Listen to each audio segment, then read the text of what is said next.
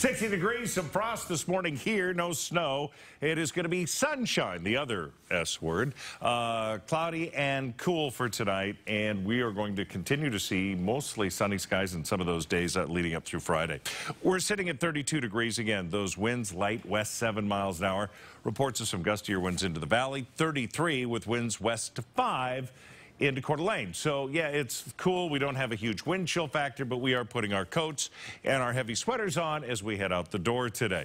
We will see a continuation of, again, some clearing skies and beautiful weather sky-wise. It will be cooler than average throughout eastern Washington into Oregon, North Idaho. Everybody's sharing in on that. It's this coming in. This is going to come across, and we'll see that as more cloud cover as we get into the weekend. We look at the available water vapor. Now, these areas that are gold or brown, this is dry weather that's coming in. This is really, you know, there's not much there, the blue. It's the white that contains the moisture. You see it's heading into British Columbia.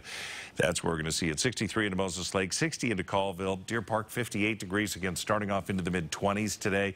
Spokane Valley near 60, as will Pullman. Low to mid-60s in the Lewiston-Clarkston area. Head up north. You're in the mid-50s, unless you're in Montana. Then low 50s and some 40s along the High Line. Right now, we're freezing. 22 into Deer Park, 37 into areas of Omak, 27 into Cusick, Republic, 25 degrees. So, yeah, a little on the cool side.